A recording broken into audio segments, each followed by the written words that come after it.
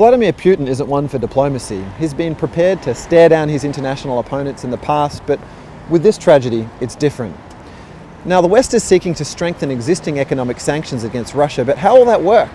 Well, current sanctions prevent targeted individuals from travelling to a particular nation or doing business with that nation. When targeted sanctions were introduced during the initial Crimean conflict in March, this is what happened to the Russian currency and their stock market.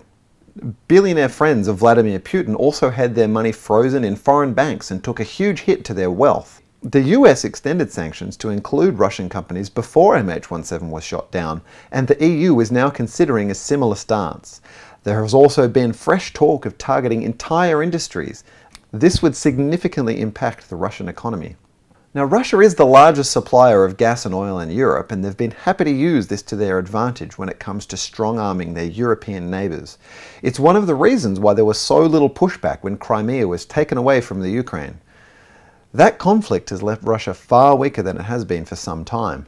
Its GDP growth has collapsed over the past 24 months, now sitting far below the 1.3% forecast by the IMF at the start of 2014, and to make matters worse, Russia would have to find as much as $157 billion in the next year to pay off its debt. And don't forget, they'll have to do this without access to most of the world's biggest economies. Now, powerful international leaders have stared down similar sanctions in the past. Iran, Cuba, Syria and Venezuela all limped along through these penalties without a change of tact.